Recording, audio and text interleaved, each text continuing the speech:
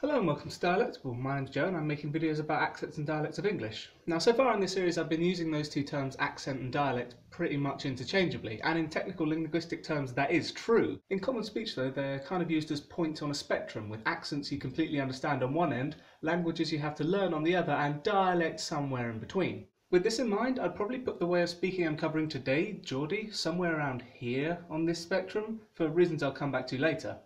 But first, Geordie is the name of a dialect spoken in the city of Newcastle in the far northeast of England and the surrounding area. Now, like most of the dialects I've been covering so far, Geordie is to some extent a sociolect of the working classes of this area, but not to anywhere near the same extent as Cockney and MLE. While almost no middle-class Londoners speak those dialects, you'll hear a tinge of Geordie at least in the speech of everyone who grows up in Newcastle. Examples of such people include Alan Shearer, former footballer and current pundit. I think now they've got the personnel to take it to one stage further. Comedian Sarah Millican. People only live on their own if they've got no friends or nobody loves them.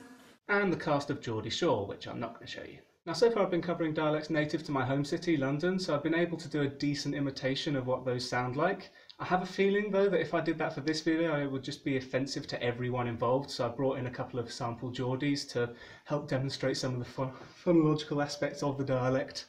Hey, hello. First things first, Geordie doesn't have the bath trap split. Bath trap. It does have the put-pup merger. Put. It doesn't have th fronting, and it's non-rhotic. I parked the car in Harvard Yard.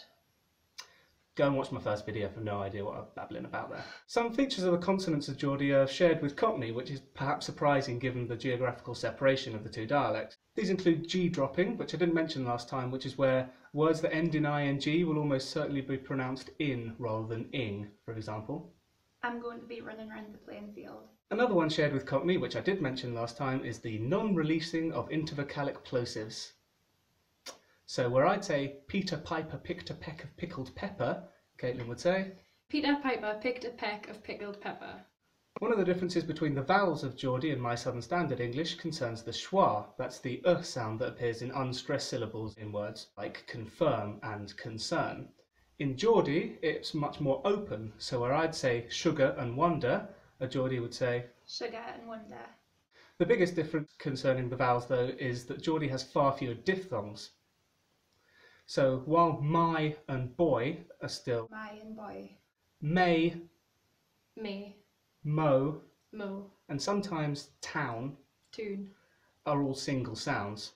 That last word town turning into tune is one of the more famous pieces of Geordie vocabulary, to the point where the fans of Newcastle United Football Club are known as the Toon Army. Tune, tune, black and white army, tune, tune. And it's because of this huge amount of vocabulary unique to the northeast of England that I put Geordie where I did on the dialect continuum earlier. There's a huge number of words that, if you'd never heard them before, you'd have no idea what they meant, which will make a sentence like Why I pet, I'm going in a tune for some tabs, then I'm going yem. The Ben's seen it at a cop and he's been a reet wedgie about it. completely incomprehensible to most other people. And that's understandable. A lot of those words are holdovers from the old Norse settlements of the area, and they're in mainstream use in Scandinavia today. For example, let's compare the Geordie word for home with the Norwegian. Yem. Yen, Child Ben. barn, and spider. At a cup. eddic up. Now we shouldn't get too ahead of ourselves. I'm not saying Geordie is completely incomprehensible to anyone not born within the city limits of Newcastle. It's still very much a variant of English by any standard, and Geordies won't struggle to make themselves understood to Londoners if they want to be. There are examples of Geordie vocabulary that represent a split from standard English but aren't anywhere near as unintelligible as the words in that very dialect-heavy sentence that Caitlin read out earlier. These include Use. for the second person plural, Alan. for along, and, as discussed before, Tune. for town. It is probably the most divergent dialect in the UK that doesn't make any claims at being a separate language though, and thank you to Ashanti and Caitlin for helping demonstrate that. Next time I'll be staying in the north of England but heading to the opposite coast. Lancashire is coming up next. See you then.